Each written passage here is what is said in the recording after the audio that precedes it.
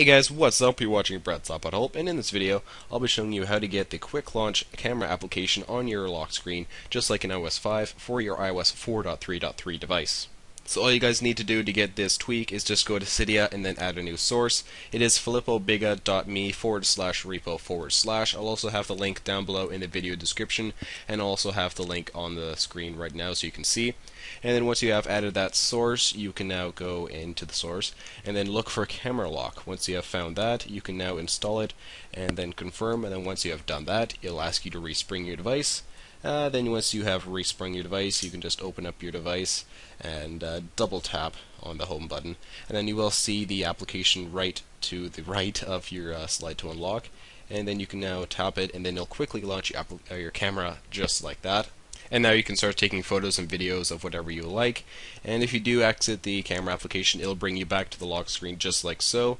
So there are some settings that can be found with this tweak, so let's go into our settings application, scroll down until you see CameraLock, and let's tap this. First off, you will see always show the button, so let's tap this, turn that on, and then you will always see the quick launch application without having to double tap on your home button, so that's cool. And then next off, you do always get don't lock back. So if you if you open up the application and then you press the home button, it will not lock your device. So let's just do this. Let's lock our device. Open the camera application, and then press the home button. Then it won't go back to the lock screen. So that's cool. And then next off, you do get hide the slider labels. That's pretty self-explanatory. It won't show the unlock or the slide to unlock, so if you prefer that, you can turn that on. And then next off, you do get bypass the passcode. So if there's a passcode, it won't ask you for it. So if you want to set that on, that's cool.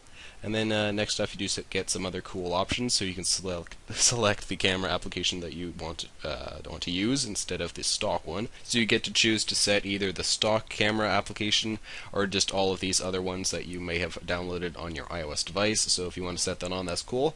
And then you have another cool feature. You can set if it'll open up to take a photo or take a video. So that's also very cool if you take more videos than photos. So again, that's really cool if you want to set either one of those. And that is all the settings that you'll find with this CameraLock tweak. If you did like this video, please give it a big old thumbs up, and if you aren't already, please subscribe. I do a lot of videos like this, and comment down below any comments, questions, or suggestions. And once again, this has been Brett's iPod Help, bringing you the CameraLock application. Hope you have a nice day. Peace.